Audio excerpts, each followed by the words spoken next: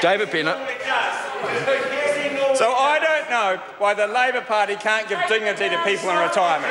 Why they want to attack the hard-working New Zealanders that have spent years working in our workforce to pay for them to be in this room, to pay for them to have those grandiose ideas, to pay for them to go around the country as if they're some kind of lords and ladies of the world that can tell us what to do.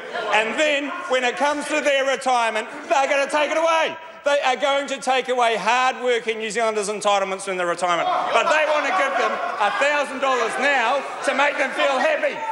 That will make them feel happy, and they'll be all right, because when they retire, they're going to lose more than $1,000 bucks. They're going to lose their entitlements. They're going to have to wait till they're 70. Those people working on the outside of this building, doing the hard brickwork on this building, will have to work till they're 70 under Labor.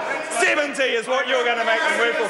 But they will get up each morning and they will do that work because they know they've got $1,000 when they were 21, and they will remember that and think, I am happy. I am a happy person because I got that $1,000 bucks.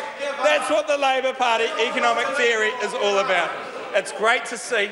It is great to see, and it's great to see Andrew Little smiling. It's the first time I've seen him smile in 2 days, and it is hard for him. It must be very difficult being the leader of a party which doesn't really exist anymore, and also a party that he doesn't have support.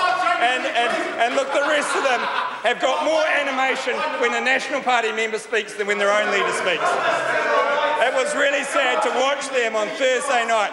When you look at a budget, you should attack a budget if you're not. Okay, order. You shouldn't stand up there. Order. I think even my sort of Liberal approach has now been tested when the member's talking about other debates on which he is yet to speak.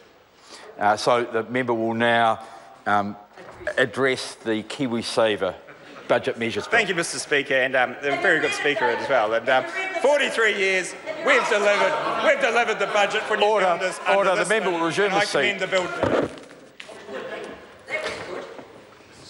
James Shaw.